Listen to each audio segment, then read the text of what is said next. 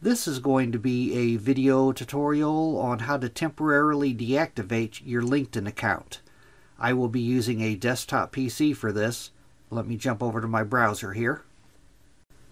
Okay, I have my browser open now and I am logged into LinkedIn.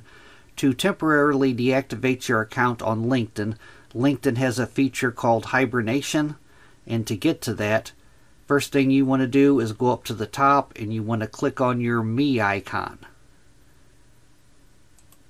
Then you want to go down to where it says Settings and Privacy and click on that. Now in the pane off to the left hand side, you want to make sure that you're on Account Preferences.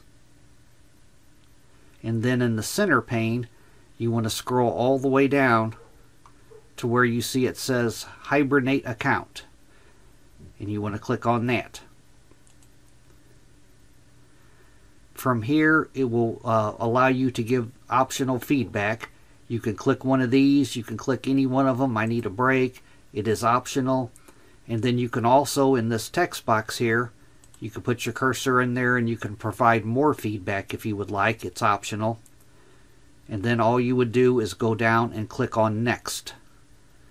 When you click on Next, it will ask you to confirm that you're wanting to hibernate your account.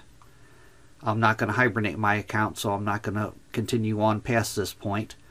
But if you scroll down here, the very bottom, how do I reinstate my account?